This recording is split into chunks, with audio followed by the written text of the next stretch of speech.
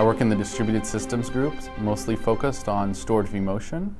And prior to that, the group was actually merged with the resource management that also did all the memory and CPU scheduling features for ESX platform. Originally, when I first joined, this was one of the first things I started experimenting with. I was interested in resource management.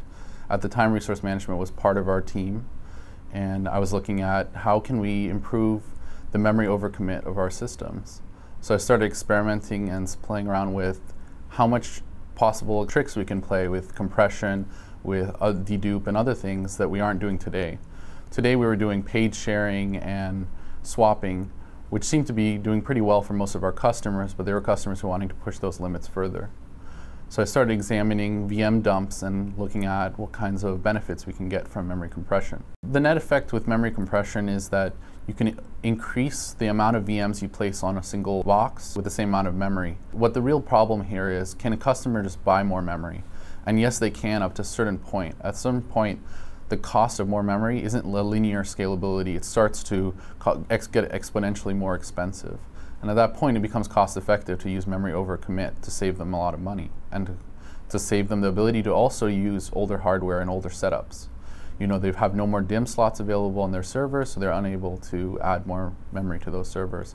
So with memory compression, we can push that up to 20 or 30% more by taking some of the VM memory that's not used very often and compress that memory away. One of the really interesting things about this is that this is one of these ideas, sort of like virtualization, that's a recurring idea. This idea has kind of come back again and again.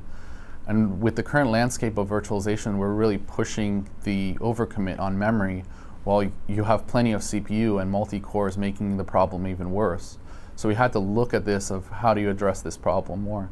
And compression seemed like a very reasonable solution given the excess of CPU usage that was available for us. Memory compression, the nice thing, even though this is a recurring idea and this idea has been done previously, we're doing it here transparently for all the guest operating systems. You don't have to install custom software for each guest operating system. You don't have to do a lot of management. There was a lot of issues with the early designs with just how do you manage the memory between the applications currently running and the memory that you're borrowing in order to store a compression cache. This compression cache, we're managing this outside of the VM, and we're able to do that a lot better with the resource scheduling controls that we have here at VMware that other solutions can't necessarily give.